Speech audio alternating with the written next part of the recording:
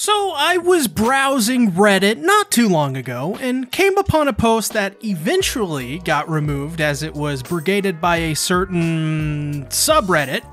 I then uploaded a video about it, just talking about it, which is actually this video, but it got brigaded and so I had to take it down as people were advocating for things like racism. No, literally. A guy said, "What's the issue with racism?" Spammed a bunch of nonsense, and generally the comment section there was very annoying. So this is take 2 of said video, this time with feeling. So let's get into what this post said and discuss the intricacies of AOT and why the Jaegerists just kind of freaking suck. I also want to make a quick addendum to this video before we get into it proper. When I refer to people like Jaegerists, I'm not talking about people who simply agree with the Jaegerist side in AOT or believe that there are a lot of moral grays and you can't consider one side the good or the bad guy. We're not talking about people that just think the Jaegerists are a well-written faction or what have you. If you are one of those people, you are welcomed into this community here at SeaTactics, and we don't typically care. I am myself a really big fan of Floch and the way he is written. I believe he's one of my top 5, maybe even top 3 favorite side characters, and if not, just characters in general in all of Attack on Titan. But when I say Jaegerists in this video, take it from the side of super toxic people in the AOT fandom that have been ostracized for having and holding fascist beliefs, may it be misogyny, racism, or what have you. I think this is something that probably caught people off guard in the original video, so I want to make sure that we make that addendum here to make sure that I'm not just out here attacking anyone who identifies with Jaegerists in terms of being a well-written faction or a protagonist in terms of Floch. You're perfectly fine watching this video, and once again, you are welcomed into the SeaTactics community because you can separate reality from fiction and you're not bad people. As well, this video is coming from the side of morals here. This is not coming from the side of who was right, this and that, yada yada objectives. This is appeasing to a more moral argument when I argue about these things. So with that being said, let's continue the video. That being said, throughout the video, we will be donating to numerous charities Nazis and fascists would generally hate. So, what's the first one? The first charity we're donating to in this video is the Trevor Project, which is for LGBTQ+ people. It helps them to find counselors and guidance. I think I donated something like $25, but links to all charities will be in the description below. So first of all, I'm very aware people are just going to move the goalposts, probably try and brigade the comment section, whether it be a great or bad example. It's just the nature of the internet, nobody can ever be satisfied, but I do ask that you keep an open mind as we discuss these topics. And with that being said, I want to get into the first line of this Reddit post. I didn't like Floch before, but there was no way I was rooting for the Alliance mowing down their own people. I was literally tearing up watching it. This comment is generally wrong and does not see the entire picture of the situation. While yes, these cadets were the Survey Corps' comrades and own people not too long ago, they actually are the ones that betrayed Paradise Island in the first place by helping Eren and Floch overthrow the military by assassinating Zachary. After doing so, they established what is called the Jaegerists and defected from the established government on Paradise. They are also the instigators of this conflict in particular, and in this episode as well, with Floch ordering them to fire first. I think it's quite disingenuous to say that they were mowing down their own people when these people overthrew their own government. That's like blaming the victims for defending themselves. It feels disingenuous, and it's not a really good basis for an argument. Like that matters to this Redditor though. This also brings into question what the Survey Corps, or as they call it here in this post, the Alliance is fighting for. Eren Yeager is trying to carry out a massive genocide of millions of people by using thousands of wall titans to flatten every and all life outside of Paradise Island. This gets into his second comment, where he claims the series is trying so hard to make Eren out to be the villain, but the scouts have never looked more evil to me. Of course, this is following up the "I was literally tearing up watching it" statement, which should tip anyone off that this post is not one made in good faith due to the hyperbole, as nobody is that attached emotionally to a bunch of no-named cannon fodder. They aren't trying hard to make Eren the bad guy either. Eren sorta is the bad guy because he's trying to flatten a good portion of the human population that days before had no clue who Eren even was as a person, had no clue Paradis Island existed, outside of maybe the people in Liberia who knew who Eren was. Nobody can really make an argument in good faith that the Survey Corps here are the bad guys, because they aren't. Though it's not as simple as the Jaegerists and Eren being evil either. There's much more nuance, as is the case for everything in Attack on Titan. The point of this episode was to show the moral grays of war, and how the very neighbors you love can become your most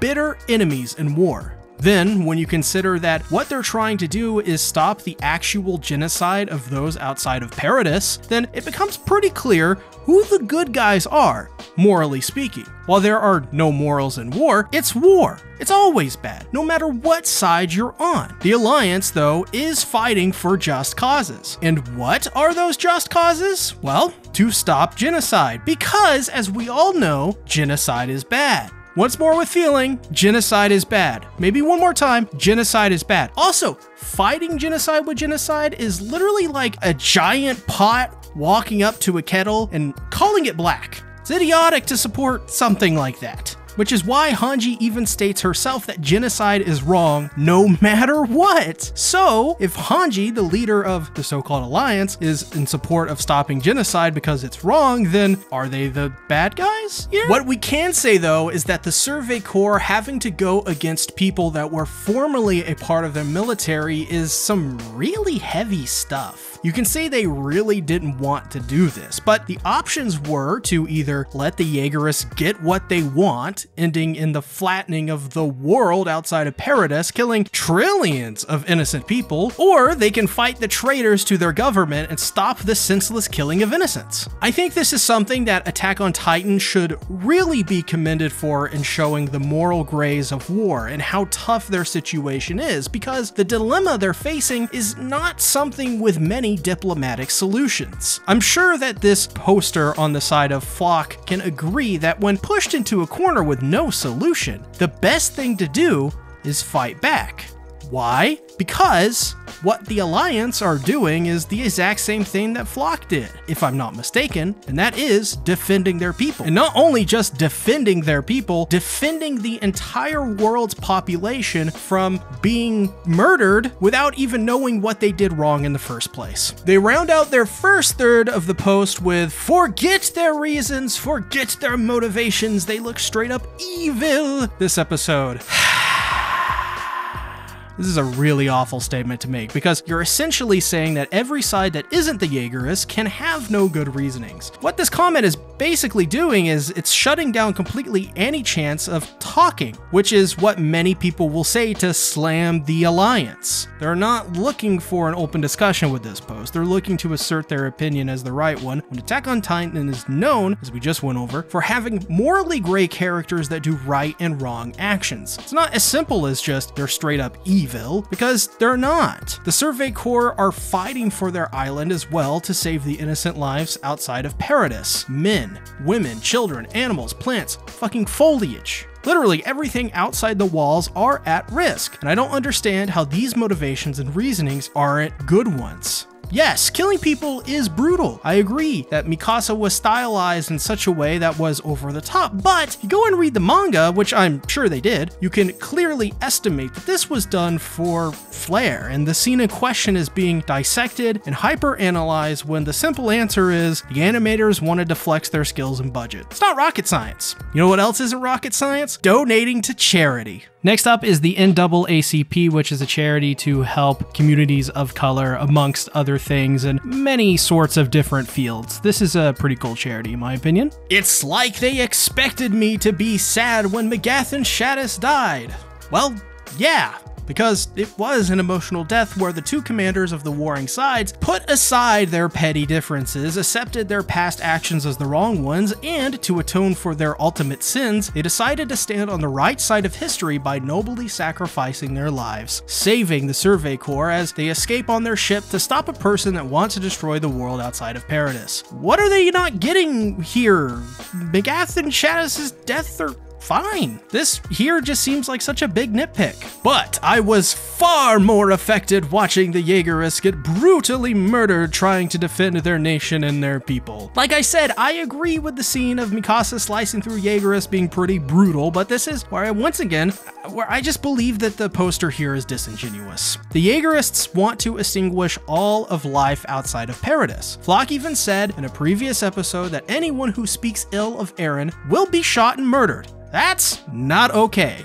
I don't see the Survey Corps or military police doing that to their citizens. The argument is just a poor one. And it makes me wonder how a certain subset of the AOT fanbase can turn something that I think is not only really simple, but interesting with its writing and completely miss the point entirely. Like, this stuff really isn't fun to discuss or argue against, but these are also the same people that believe Eren isn't somehow the bad guy when you have the show fucking thematically equating Eren to a devil in this scene. Then, finally, finishing up their post, they say, and the fact that the Alliance had the most ridiculous plot armor this episode did not help. Weren't they supposed to be the underdogs or something? It didn't even look like it a little bit. Literally sustained essentially 0 casualties. Once again, this is woefully disingenuous. The Survey Corps has never, ever, not once, been considered the underdogs since they overthrew Rod Reist and established Historia as the king. By the way, I love calling Historia king. It just feels right. This argument it's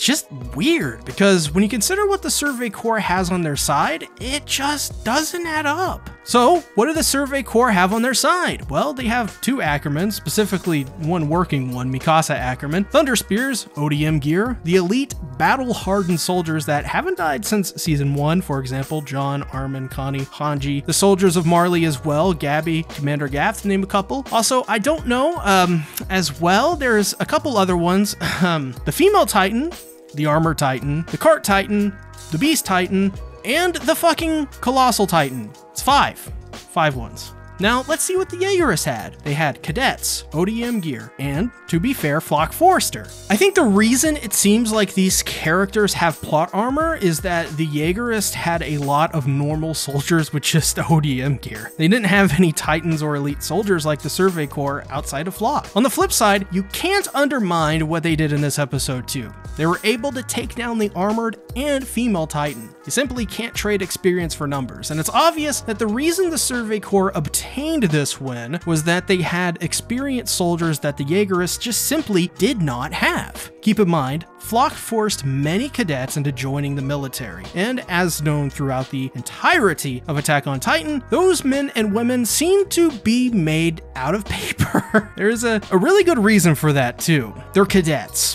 trainees. They're not actual soldiers quite yet. They're not even assigned to any role. Though I still find this talking point strange. Feels more like nitpicking than anything. Not even a real talking point. I bet most viewers haven't even noticed this unless they're actively trying to see an issue in something. But I do not see an issue in donating to charity. The final one that I'm donating to is Doctors Without Borders. This is for people around the world who can't exactly get the help that they need. It goes to fund doctors to help, as they say, save lives. Thankfully, we're nearing the end. The statement literally sustained essentially 0 casualties.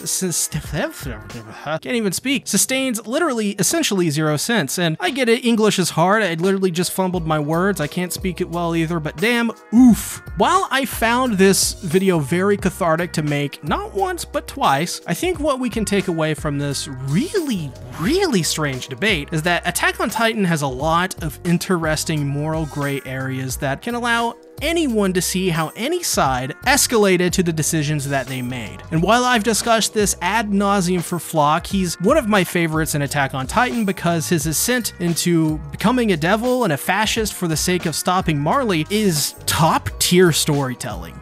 He had no choice and was forced to defend his island with what he had on hand, something that the Survey Corps and Marley mirror later on. I can understand why Floch came to the conclusions that he did, no matter how abhorrent and wrong genocide, racism, murder, misogyny, and bigotry are. Not that he's misogynist from my understanding, I just want to throw that one in. On the flip side, I can see why Connie killed Samuel and Daz, and why Mikasa and John felt sorrow and pain for killing their former comrades, among others. It's not easy to war when the sides have been so blurred in Attack on Titan. This is what I think this post ultimately fails to state and even take into consideration, even though, in a sense, it kind of proves the point in a roundabout way if you're trying to dissect this post. The idea that someone can make a post like this is interesting in of itself, as it proves the point that there are just so many grays and no one as an individual can be pigeonholed into something. That being said, their actions surely can, which is where I'd bring up the transition card from this episode. It seems they had to spell it out for a certain part of their audience, as they may have not fully gotten it the first time through, though I'd say it's more like they just don't want to listen.